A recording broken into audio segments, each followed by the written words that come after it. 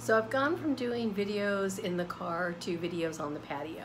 So now I'll get back to the car soon. And Timba's wandering around. It's just we've had such amazing weather.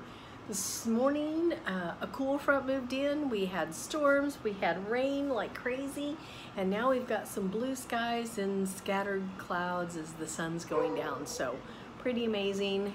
Kids out playing, dogs barking, Timba eating something off of the patio floor, which he's not supposed to. So anyway, I want to share an interesting dynamic that I realized when Timba and I were in Austin, and that is the energy of an animal and the energy of humans. I've always heard when I was growing up that dogs they're a good judge of character. And what I witnessed at the event in Austin is there were some people that Timba tolerated. I'm not going to name any names. There were some people that Timba liked. Wagtail, just, you know, rubbed up against, almost like a cat, and seemed to like those humans. Not going to name any names. Then there was a third level of humans that Timba seemed to connect at a cellular level, at a higher vibrational level that I thought was quite interesting. And I feel that the only way that I could have ever recognized this was for the fact that I was staying very present moment. And I'm wondering if being very present moment, we can realize those energies within humans that we connect with.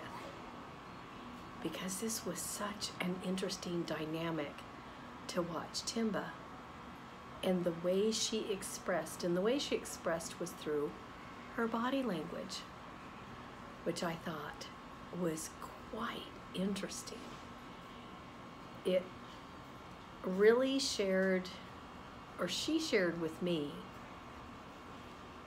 the different types of humans that she probably wants in her space, and the other types of humans that perhaps the energy, the vibration that they give off, she would probably prefer not to be around them. She doesn't have a voice. She can't tell me that. But if I'm very aware of her energy, her body language, I can help her be comfortable around more humans. It's amazing raising her as a service dog. I really feel that is going to assist in her placement of her forever recipient, the person that she is going to serve, even though she does funny things like chasing her tail.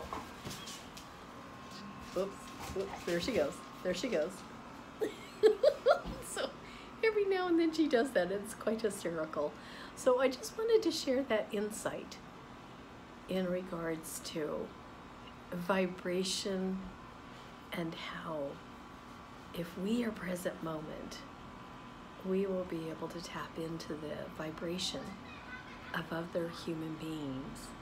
And if we love animals, we can have a closer connection with them as well.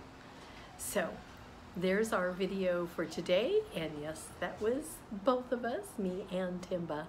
Have a great one, folks. Cheers. Patty out. Oh, and Timba too.